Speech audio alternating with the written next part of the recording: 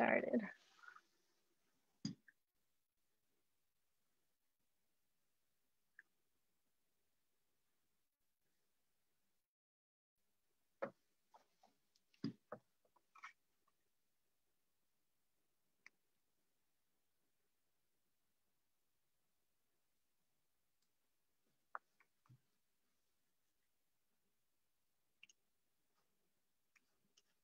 All right, more people joining in. Glad we're waiting for a few more minutes.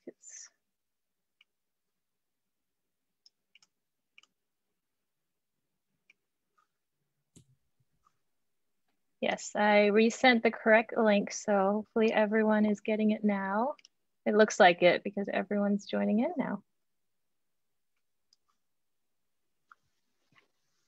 Well, if you just joined us, we are inviting everyone to write in the chat where you are tuning in from, your name, where you're tuning in from, and how you heard about this event.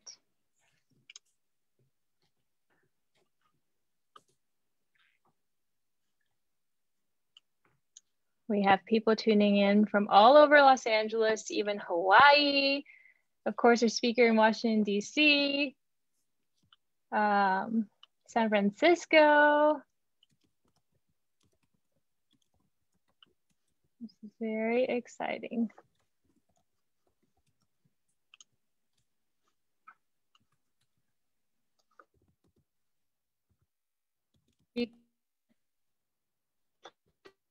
That we come to our speaker, that'd be great. Everyone is, and we will have some time for Q&A afterwards. So feel free to type in your questions throughout the program in the chat, so that we'll try to get to as many as possible at the end. Elena, I'm very jealous that you have a beach in your background in Hawaii.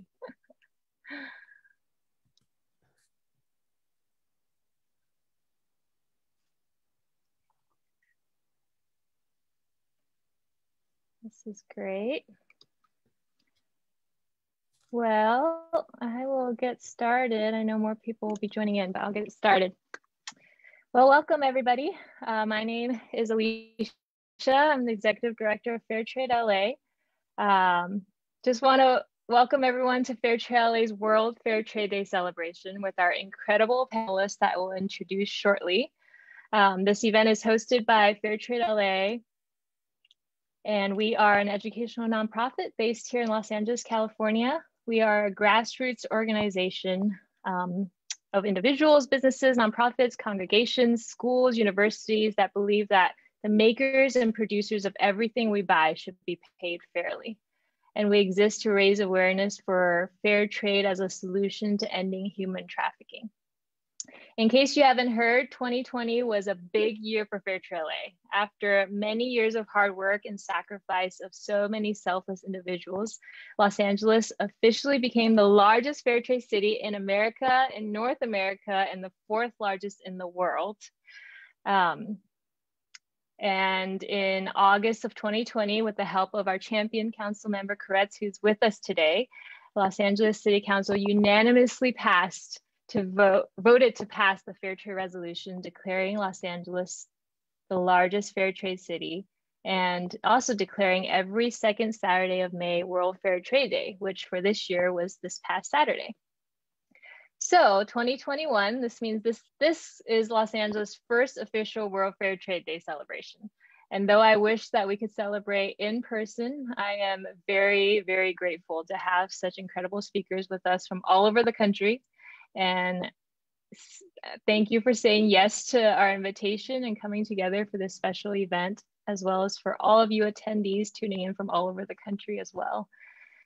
So what is the purpose of World Fair Trade Day? World Fair Trade Day is celebrated globally every year on the second Saturday of May, and its purpose is to celebrate the contribution of fair trade to fight against poverty, exploitation, and climate change. And what is fair trade? Fair trade is all about ensuring that workers around the globe, especially in developing communities, are treated fairly with fair wages and safe working conditions. Globally, the International Labor Organization estimates that there are 24.9 million people trapped in forced labor, working in harsh working conditions and being paid poorly, if paid at all. But as consumers, we have the power to change this. We have the power to change that by choosing what we buy. And if we buy fair trade, we can show companies that we care about the people behind those products and that we have the power to increase demand for products that lift people out of poverty in a fair and dignified way. And that is exactly why we are here today.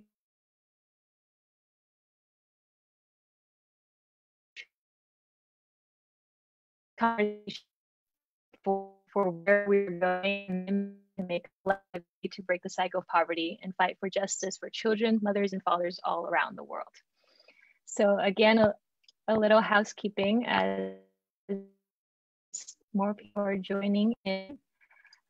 Please make sure that you're muted so that we can listen to our speakers clearly.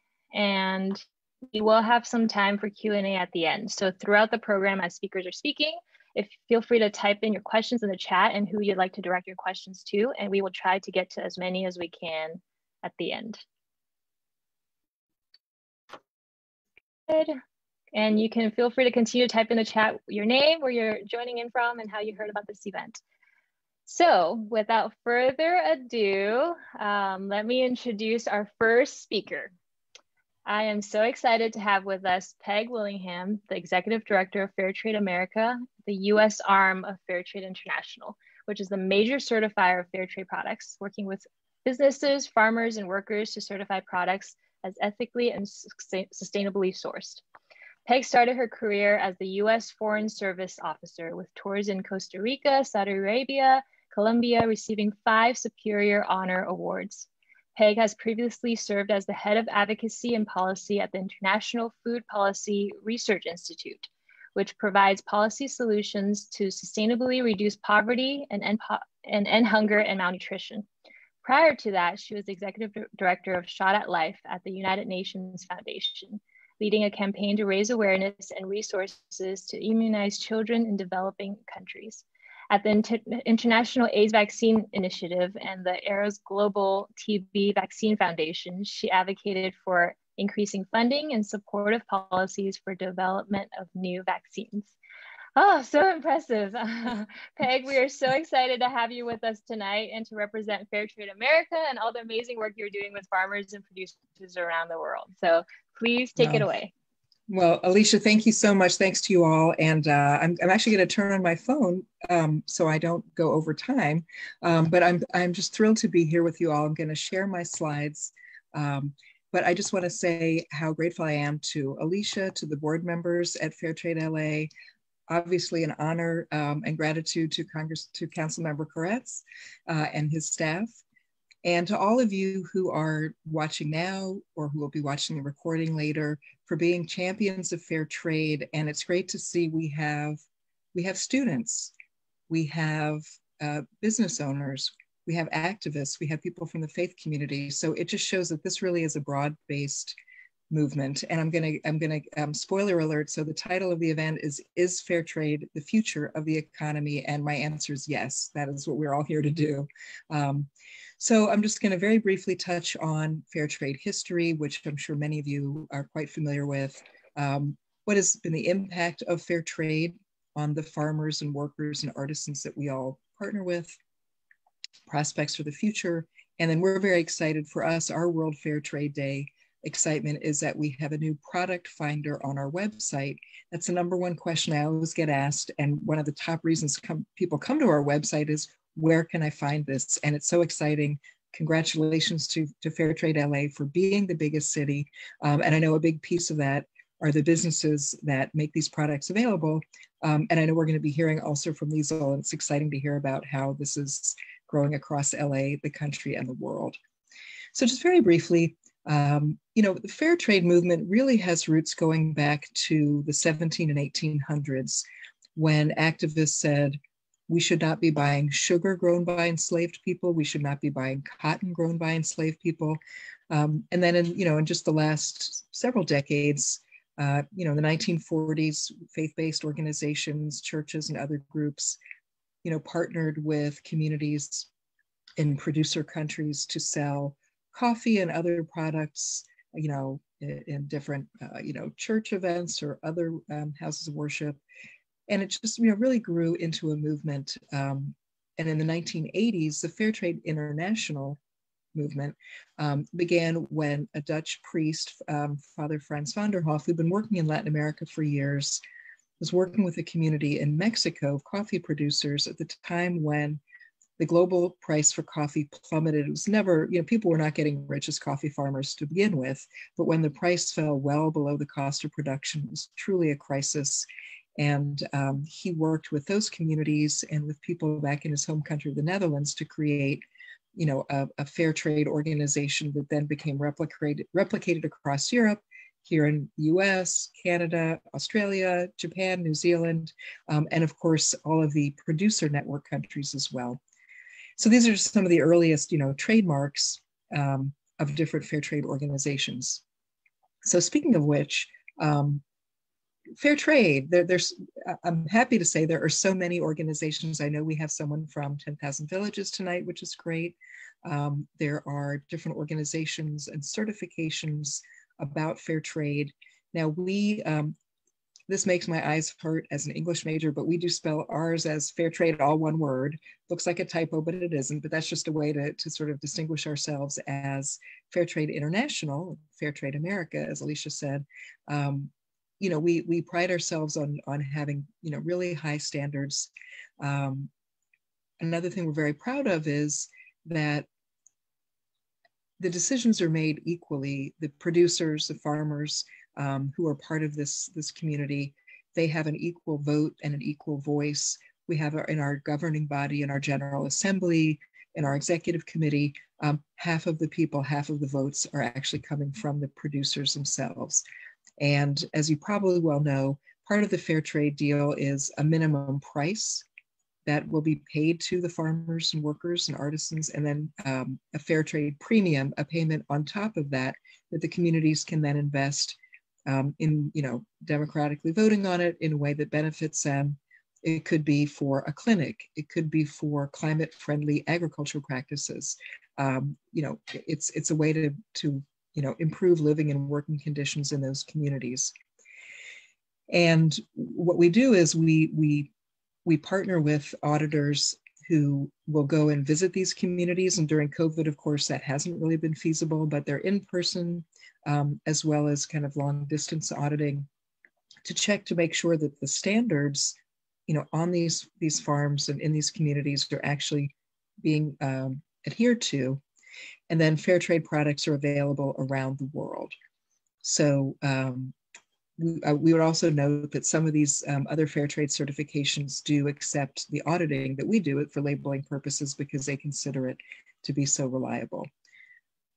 And what is the impact? So these numbers are from 2019.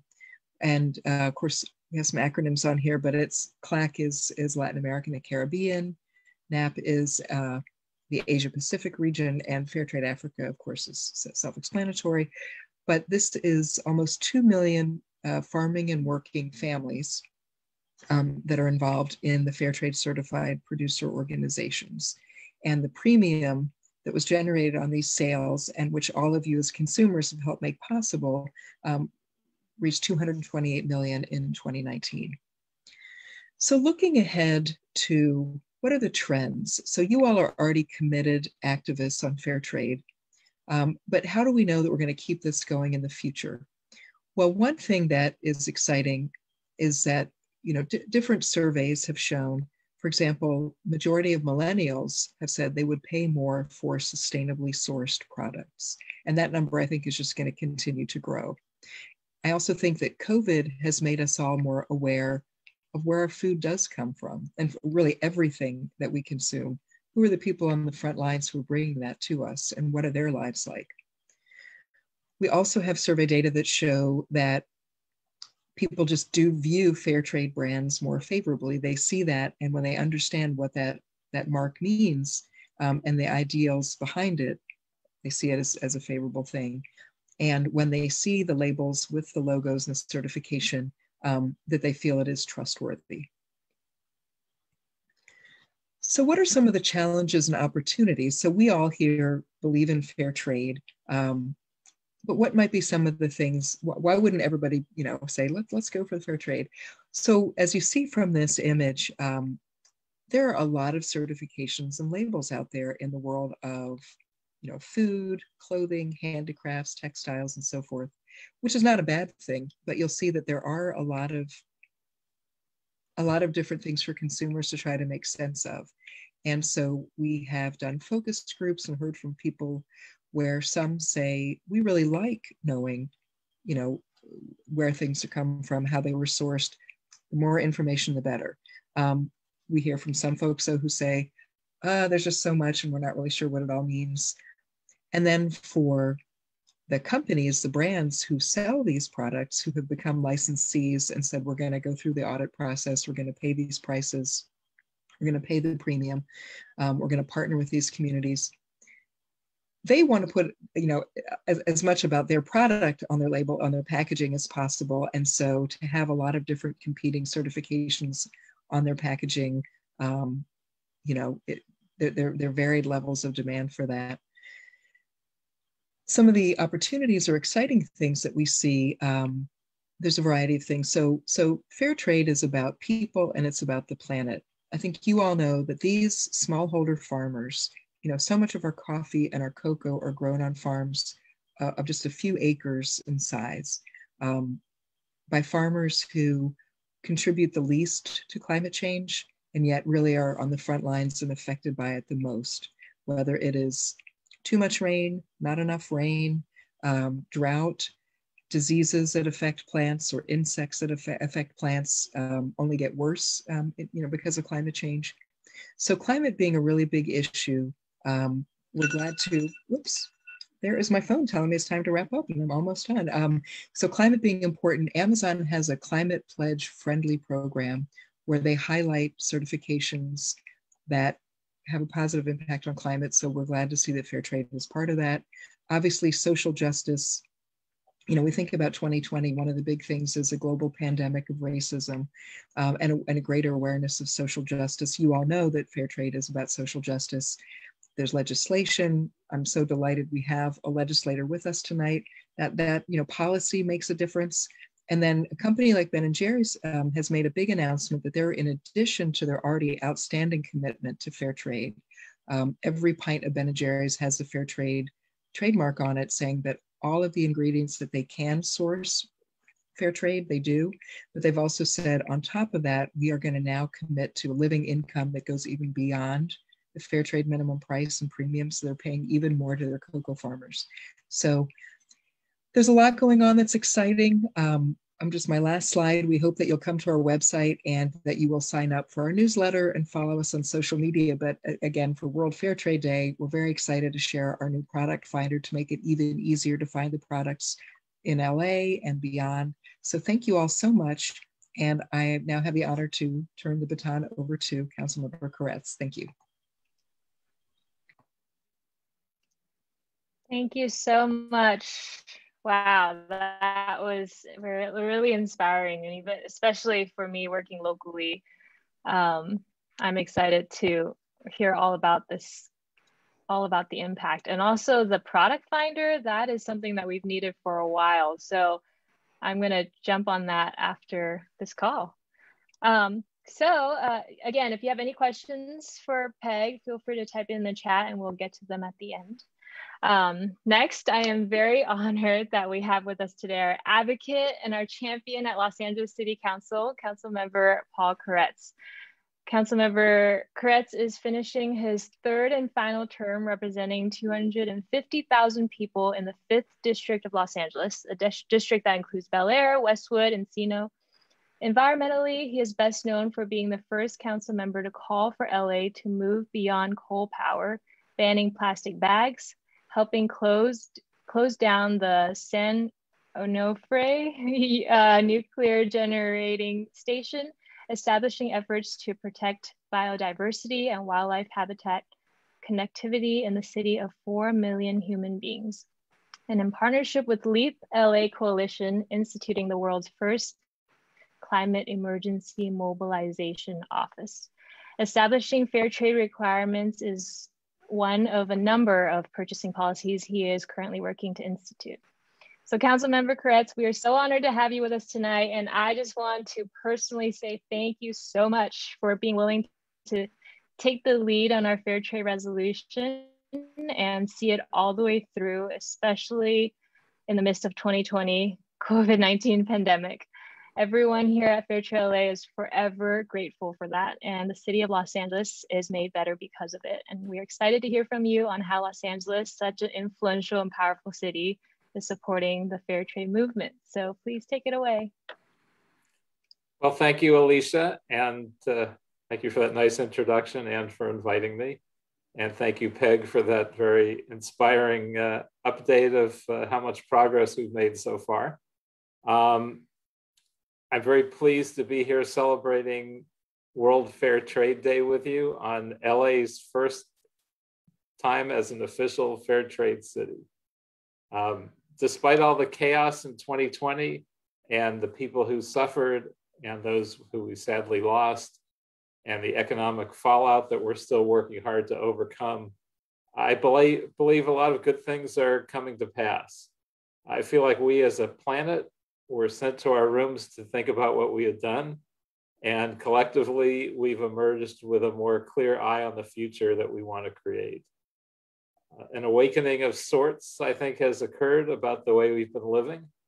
Our whole economic system has been predicated on an extractive economy, living at the expense of others, global winners and global losers, the 1% and the 99%. But now I think people are starting to see that nobody wins unless everybody wins. We're all rooted together upon one tiny, fragile, beautiful planet. And the only way forward is by working together, by uplifting all of humanity and all of the creatures we share the planet with. And as we unfurl from COVID and from the Trump years, we need to all take steps back and look at what we can possibly do to do better, and not just a little better, but a lot better. And towards that end, in the city of Los Angeles, we've been recreating government, giving a voice to the previously voiceless, and taking a look at how we spend the city's money. Among many new projects aimed at encouraging grassroots democracy, we're building a new human rights department, a youth development department, and the one I'm the most involved with and excited about, along with the LEAP LA Coalition and Councilmember Bob Blumenfield, we've created what we believe to be the first climate emergency mobilization office. The mission of the office is to ensure environmental justice, indigenous and labor communities, and other appropriate communities that are most impacted by toxic and climate pollution, that they're at the center of our climate action. So we aren't making anybody's lives worse as we make this vitally important to our shared climate, great transition to clean energy. If the city is going to be serious about reinventing government, we also need to be just as serious about how we use our budget. So we brought the fair trade legislation forward at the end of August, right in the middle of the 2020 chaos, and the same week as the celebration of the 100th anniversary of women's suffrage. And I believe that that was exactly the right moment to bring forward this fantastic fair trade vision of ensuring a more sane and more just and more fair purchasing policy. My colleagues, Mike Bonin and Joe Buscaino, and I introduced the legislation to not only officially declare the second Saturday of May annually as Fair Trade, World Fair Trade Day, I should say, but to complete the 5 criteria necessary for LA to be deemed a fair trade city.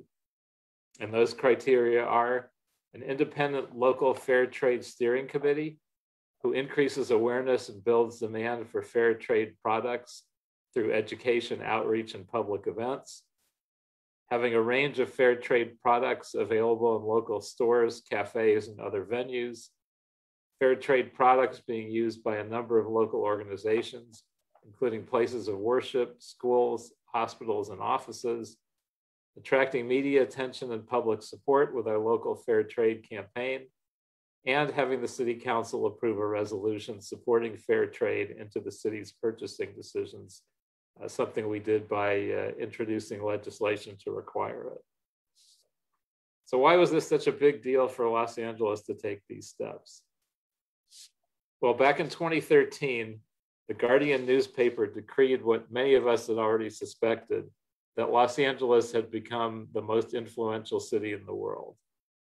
We really saw this influence in action after we created our climate emergency mobilization legislation.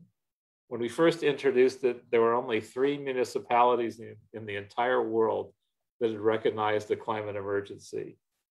First, tiny Darebin, Australia.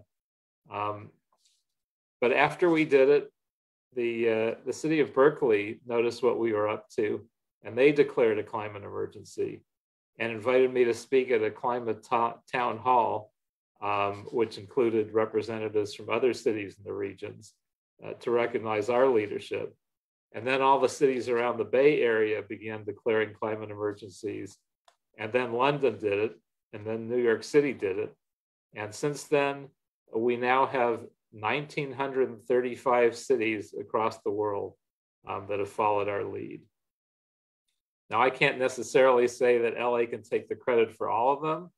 I'm just saying before LA did it, we had 3, and now we have almost 2,000. So we're hoping the same thing will happen with fair trade cities. If we can transform how 2,000 cities spend their money, we can create a fair and just global economy where women and children and farmers are treated with the respect that they so richly deserve. As far as Los Angeles, I'd like to see what we can do about making the Los Angeles 2028 Olympics a fair trade Olympics, much like they did in 2012 with the London Olympic Games.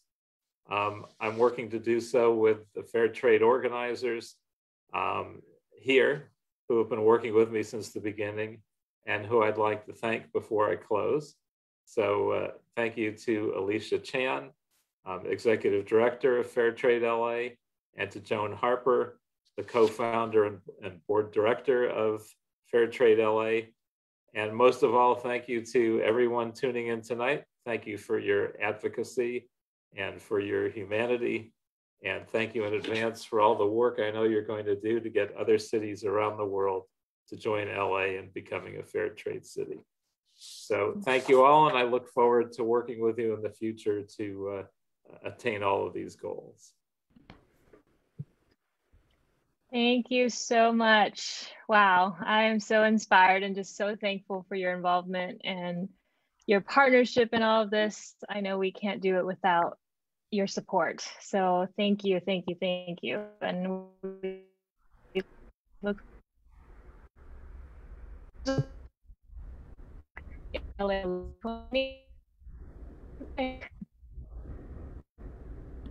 And if you have any questions for Councilmember, feel free to type in the chat, and we will try to get to as many as we can at the end.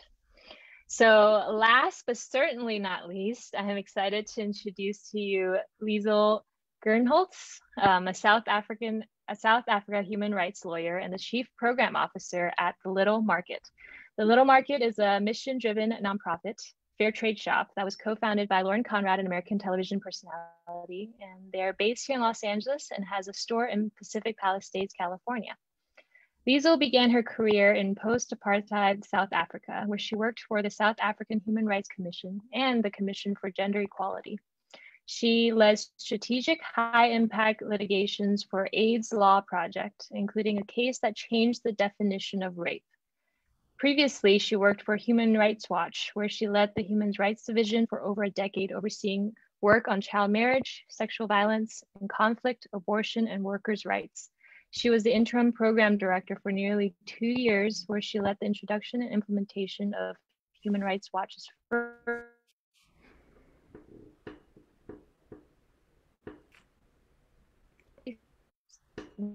and Human Rights Watch's COVID response. So we spoke earlier this week, and I'm just so excited for Liesl to share with us her perspective, especially with her Human Rights Watch background of how fair trade is fighting for human rights. And now working with the little market, I'm excited for her to share her perspective on how business needs to adapt the values of people over profit. So please take it away. Thank you very much for that kind introduction, Alicia. Thank you very much for organizing this important discussion. I know that you had really hoped to gather everybody in person, but a small pandemic put a stop to that. So I'm really glad that I'm able to participate because I'm calling in from Brooklyn on the East Coast. I'd also like to really congratulate Councilman Koretz for championing this cause, for your leadership. And I think if we've learned anything over the last 4 years, that ethical leadership is critically important to advancing these values. So Alicia asked me to answer 2 small questions. One was around how one can successfully incorporate the fair trade impact into a business model, and whether it is sustainable for a business, can it solve global issues? So I am going to try to answer those questions as best I can, but I also look forward to the discussion. So I'll start with some background on the Little Market. As Alicia said, it's a non-profit fair trade shop. We feature ethically sourced artisan-made products, and we try through the sale of these products to empower artisans around the world by extending their products distribution and supporting sustainable income opportunities. We are really committed to upholding the dignity of artisans, supporting and celebrating their cultural techniques and traditions, and also bringing attention to social justice and human rights issues that are faced by their communities. We started in 2013 with 5 groups, and we are currently working with around 69 groups. And just over 50% of these groups have been with the Little Market for more than 5 years. We take very seriously the fair trade principle around long-term durable relationships, and we really invest in the partnership with our artisans. Our mandate to really support artisans is kind of encapsulated by this idea that we try to provide dignified hours of work to artisans. So we have worked really hard to define what dignified work means to us. And at this point, we're really looking at 2 main components. One is a livable wage. And during the vetting process, we work with potential partners to understand their model and how they pay artisans. We're very upfront with them that we're committed to fair trade principles, and that includes fair and prompt payment both from our side, but also from their side. So we ask them in the very early stages of this vetting process to give us detailed information about the direct costs of producing their product. That includes labor costs. It includes the indirect costs that can include things like training, sourcing, marketing. We also ask and we try to help them calculate how their overhead costs, such as accounting, legal compliance, HR, whatever their overheads are calculated. And then once we feel that we have a robust set of data, we also ask groups to provide us with a range of information about their payment structure, including whether their artisans are paid per hour or by product, whether they receive regular payment, whether the complexity of the design, for example, has any bearing on the amount of remuneration. So we try to collect a lot of data that allows us to really fully understand how artisans are remunerated for their work, regardless of the form or the entity that these groups take. And then once we really understand that, we try to calculate what a livable wage is. We take into account World Bank data about livable minimal wage. We look at national laws and policies, and then we use those answers to calculate average hourly salaries based on the total average of hours that are worked and the average number of items that are produced. We compare these averages to the data in a fair wage guide that we have compiled. This profiles each country's economic context, and we also outline sort of minimum wage thresholds, minimum wage and labor laws, etc. And we also obviously reference the Fair Wage Guide, which we find very useful. So a key part of our definition of dignified hours is this concept of a living wage. The second part is really understanding the conditions under which our products are produced. So we try to make sure that we understand whether artisans can make these products safely and in a healthy condition. And obviously, the issue of their well-being and health became much more important last year during COVID.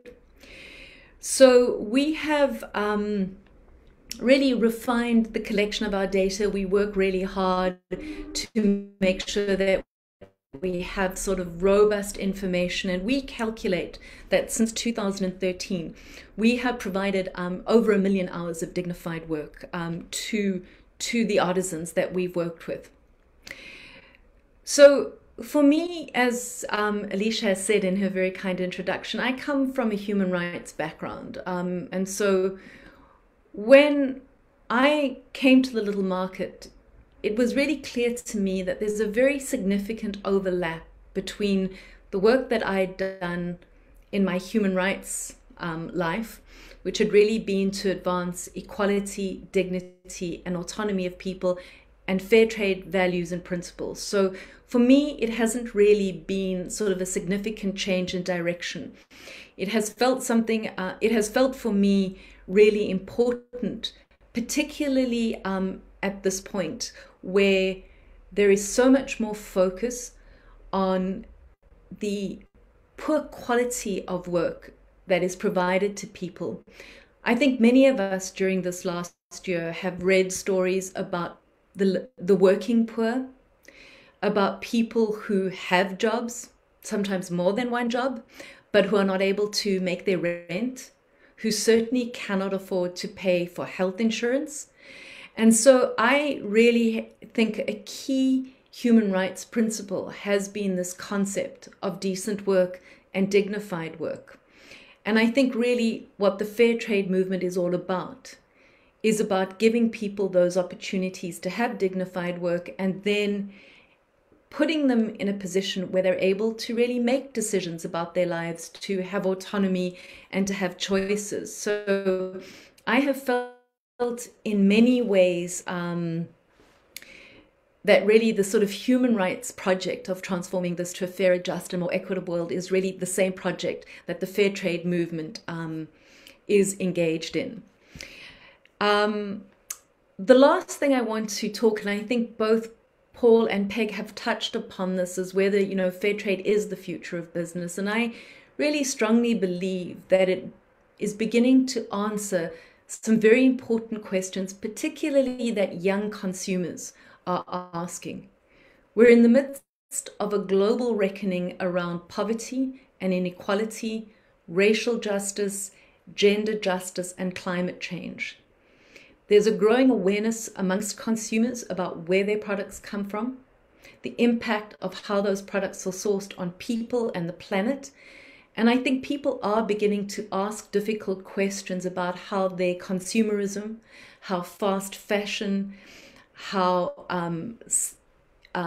opaque supply chains that lack transparency have contributed not only to human rights violations, but to huge damage to the planet.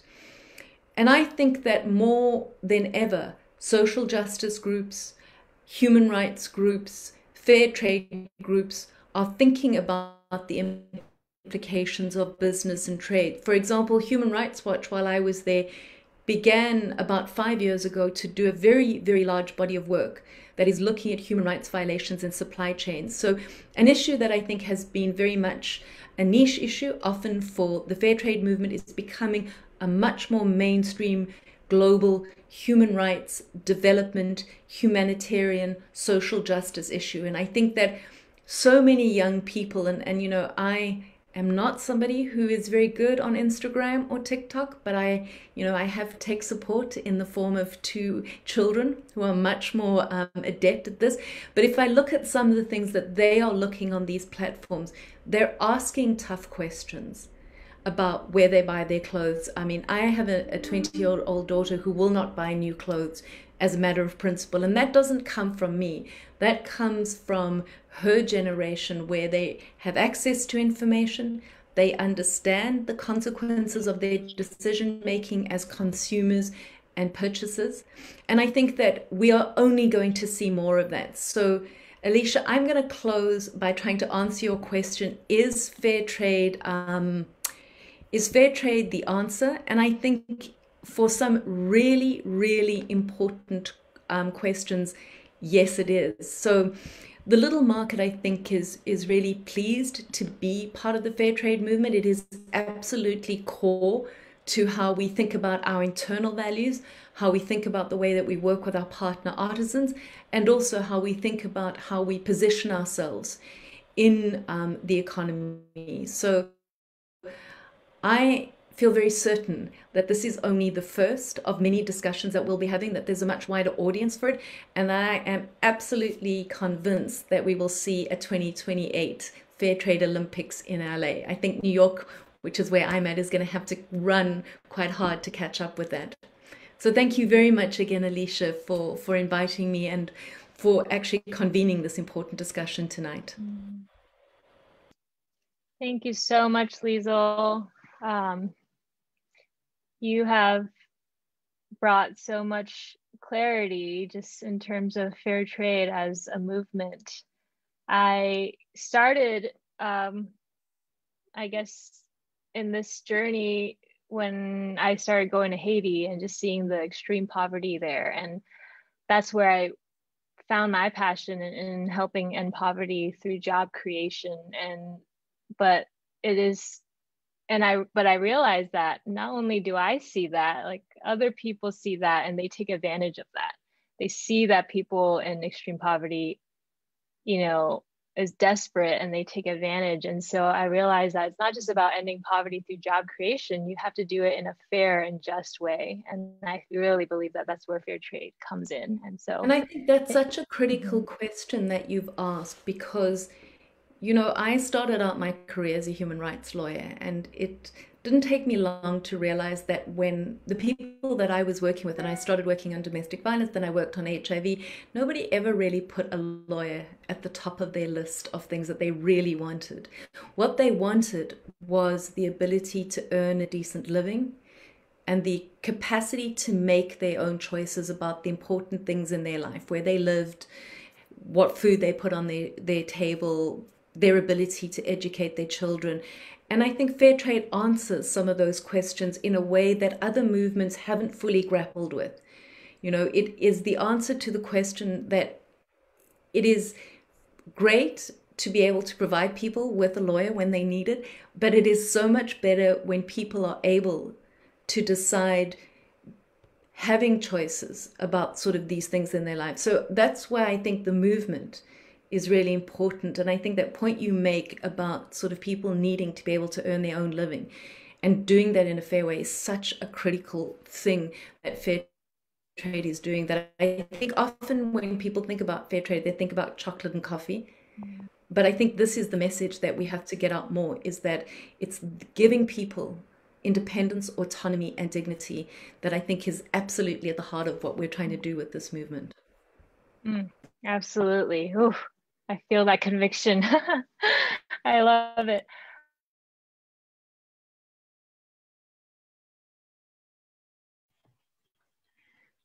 Since Alicia is frozen, I wonder, I know that Councilmember, you may have something else coming up that you have to go to next. Maybe if there are questions first. You can fight for social justice simply by how you shop.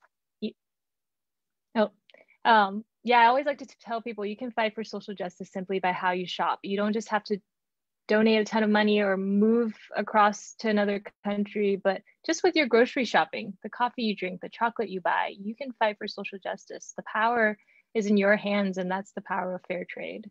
So I'm going to try to get to as many questions as possible. And I'll start with this from Joan Harper. What practical things can be done with your influence, and I'm assuming it's the influence of each individual speaker, to engage your constituents, consumers, in embracing fair trade? So what practical things can be done with your influence to engage the consumers to embrace fair trade. So I would just defer to the council member first, since you may have something else that he has to go to. So. Thank you. Well, I would say the most obvious thing that we've done is put articles in our newsletter about it. We probably honestly would have done more since this had passed, but we have a few little crises that you might have noticed in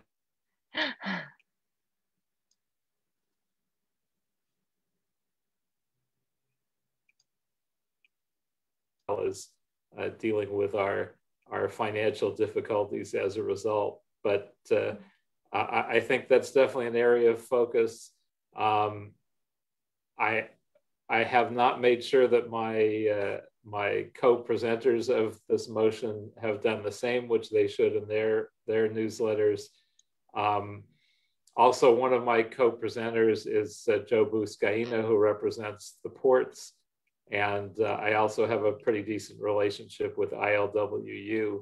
And not only should they be involved in this, and I don't know if they're aware if there's been any outreach to them, but frankly, the whole labor movement should be more involved. And so having gotten that thought through the course of this discussion and that question, I should probably do more to work with the labor movement to get them involved. So hopefully you all can help me with the specifics of what we want them to do, and they can get the word out to many, many tens of thousands of folks in the labor movement, since a good chunk of this is ensuring that there are decent wages and working conditions, and that this works for labor. Both workers that are in unions and not. So I think that could be one of the most promising things that I can help do.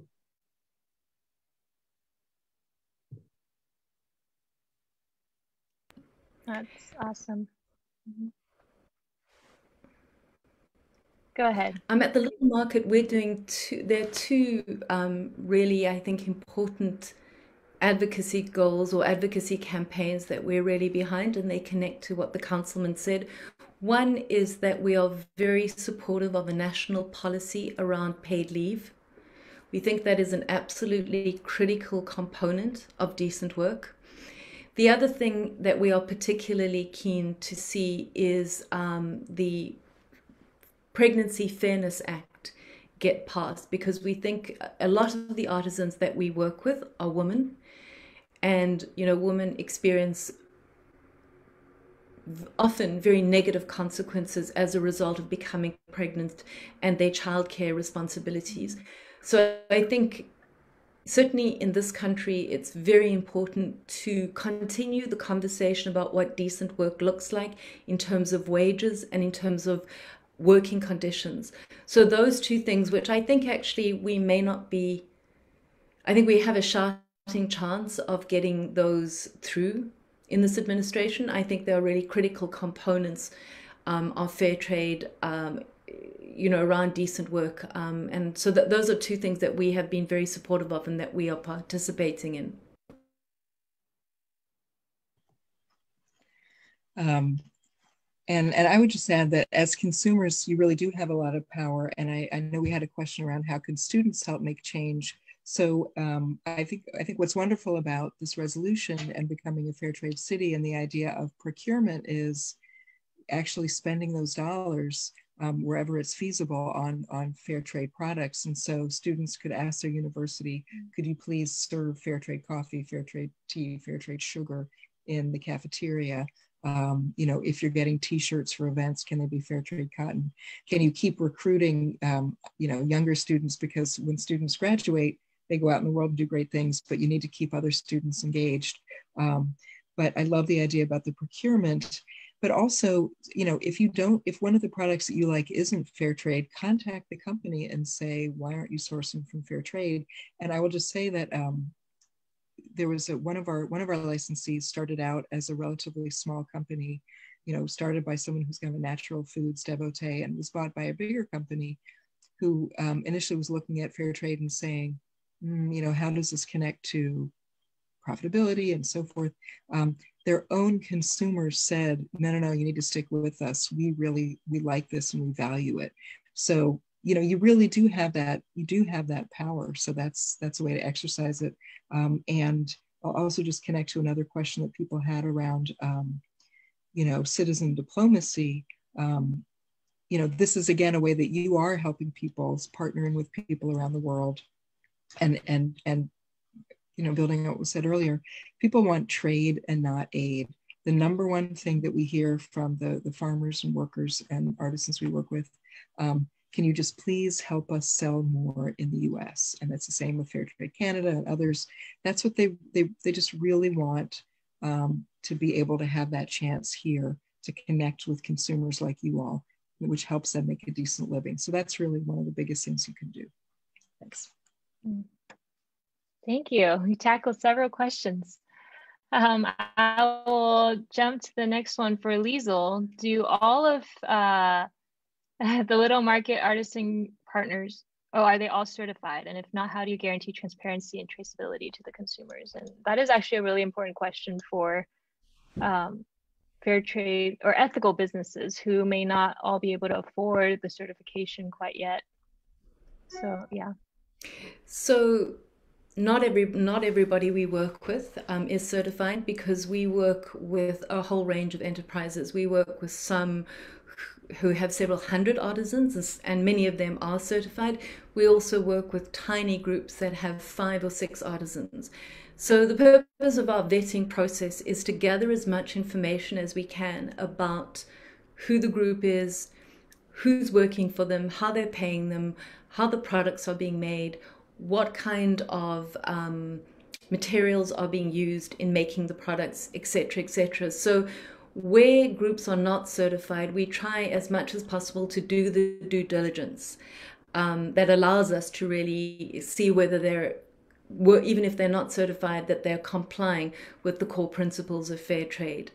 One of the things that we have done for some partners is that we have helped them to get certified. So we have tried to really share our information, support them, be a resource for them, and we've had several that have become certified as a result of that. But where they're not certified, it's not an automatic disqualifier for us, but we do try to be as careful as we can that we are not working with anybody that is, where there's exploitation, where there is unfair labor practices, and so on. Thank you. Another question here, and maybe Peg, you can answer this one. How can we help raise awareness to help consumers better understand what the high standards of fair trade label is, as opposed to some of the labels certified by brands as an attempt to greenwash or profit from the proximity confusion of similar looking labels? That is a great question. I just pasted it in the chat. There is a sort of independent advocacy organization called the Fair World Project. And they look at certifiers, including us, and they sort of have check marks and evaluate, what standards are you actually adhering to? And, they call it like they see it. So I think that's a really great resource for folks. But it is a really good question, because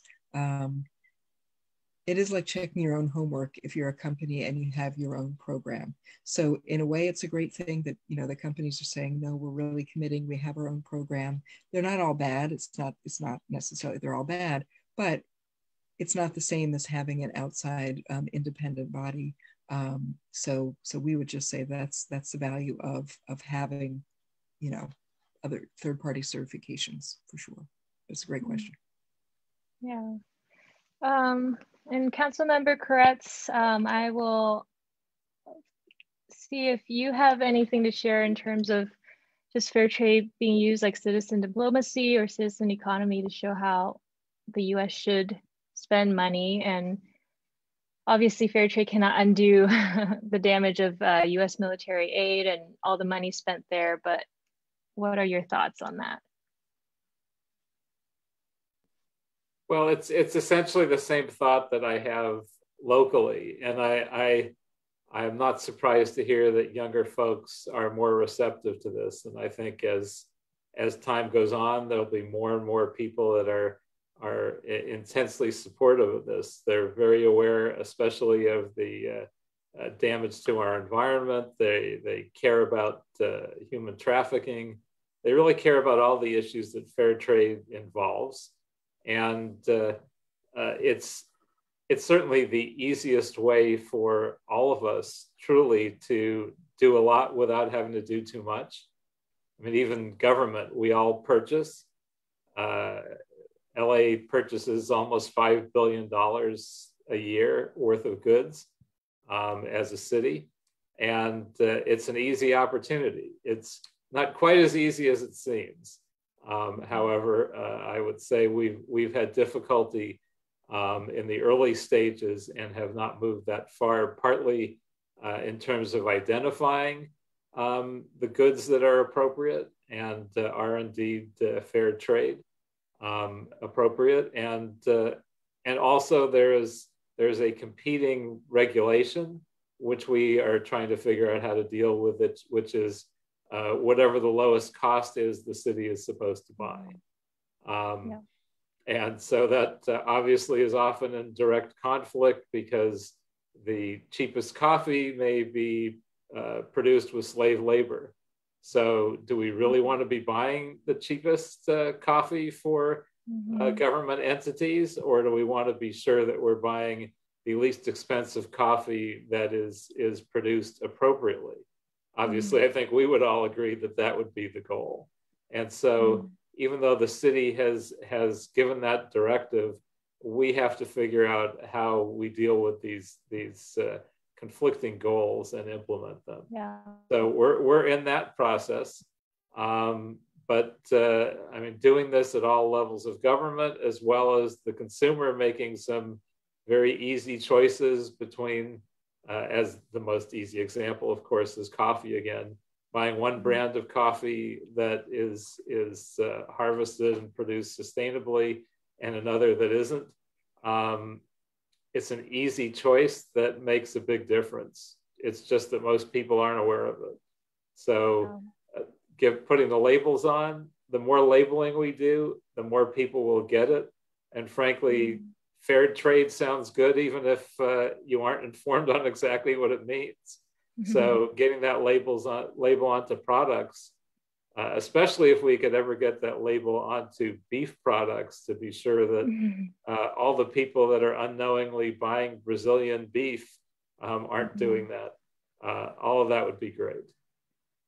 Yeah, absolutely. I think what you shared about the government, or just, the city purchasing the cheapest product, I think that's a struggle that we all have as individuals, because I don't know about you guys, but that's what I was taught growing up. You find the best deals. It's not about the person who makes it. It's about your benefit. You get the best deal. And so the whole fair trade movement is really fighting against that mindset and changing that mindset of, okay, it's not, now let's think about the other side of the makers, the producers, the people who actually created these products for you to buy. So it's absolutely something that the fair trade movement is, that's why we exist, to educate and to help people think in that direction. So and if I could add just a little bit of personal irony, I'm in the process of running for city controller in Los Angeles.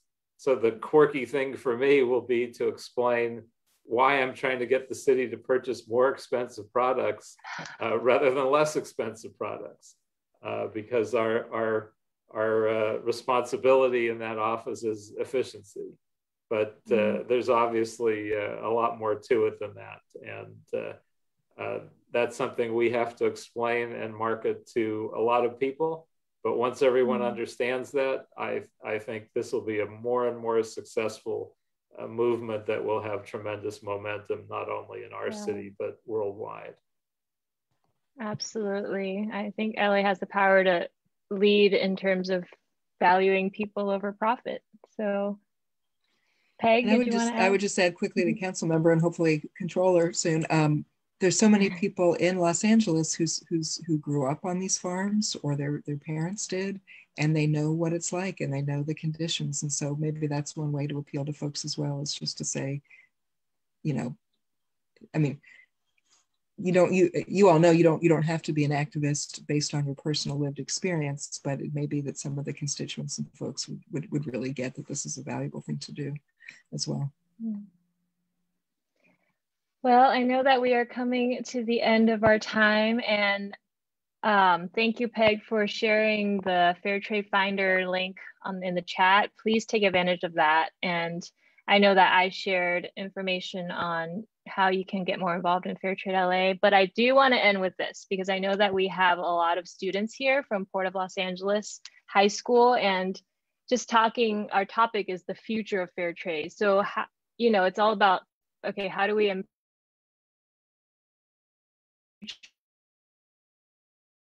generation share, I guess, closing thoughts on how students, or maybe in general, the future generation, or just how people, consumers, individuals, whether they have money or not, how can they get involved and help advance the fair trade movement? Anyone can start. Well, I love what you said about trade over aid. So by buying fair trade, we don't have to then figure out how to get to them to help them later. Help them now in advance.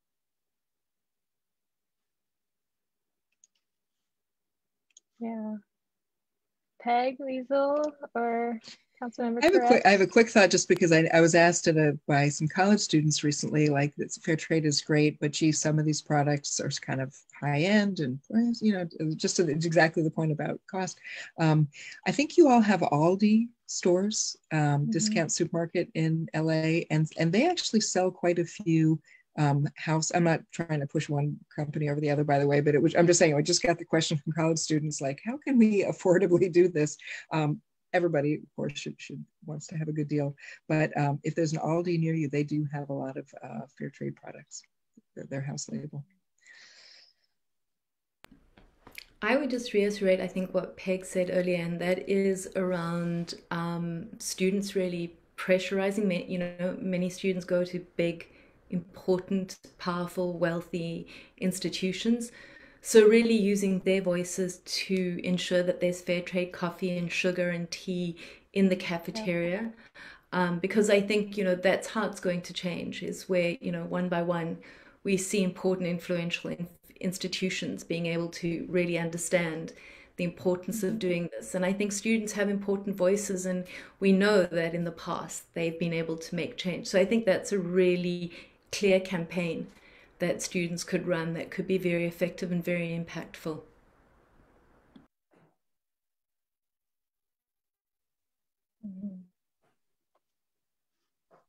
I have to say, I love that thought that certainly students could have the most impact if they go to some of the huge colleges that we have certainly throughout Los Angeles.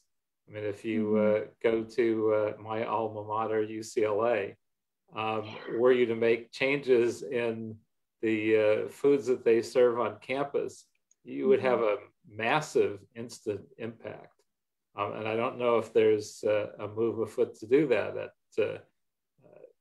USC, UCLA, Loyola. We have a number of large and very notable universities, and students making just those changes and advocating beyond LA to colleges across the country would make a massive difference just through those institutions alone.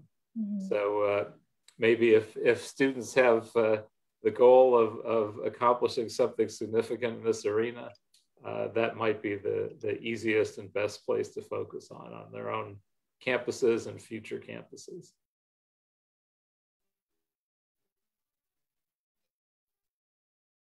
I'm really glad on this because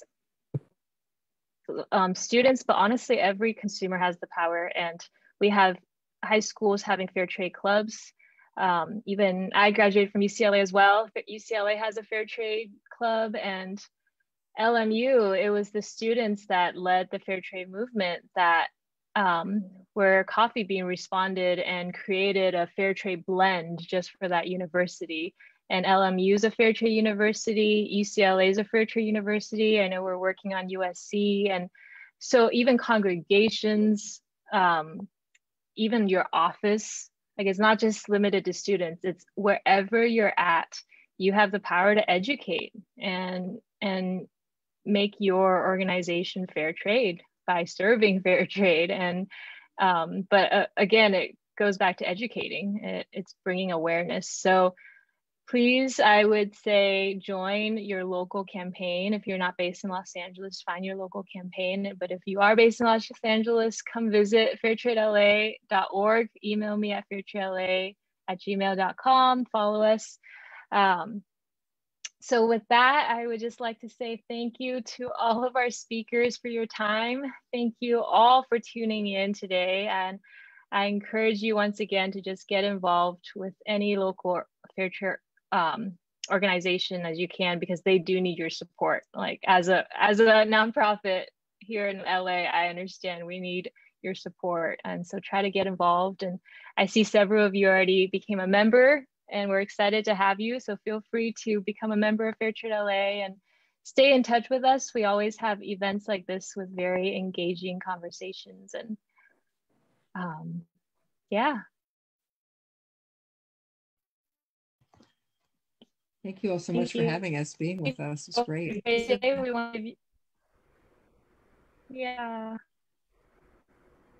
Yeah, lastly, for World Fair Trade Day, we want to give you guys all 20% off our shop, so you can add more fair trade to your life. So if you go to fairtradela.org, use discount code BuyFairLiveFair at checkout, and you guys can enjoy some shopping there. So with that, have a good evening, everybody, and happy World Fair Trade Day. Thank you. Good night. Thank you, everybody. Good night.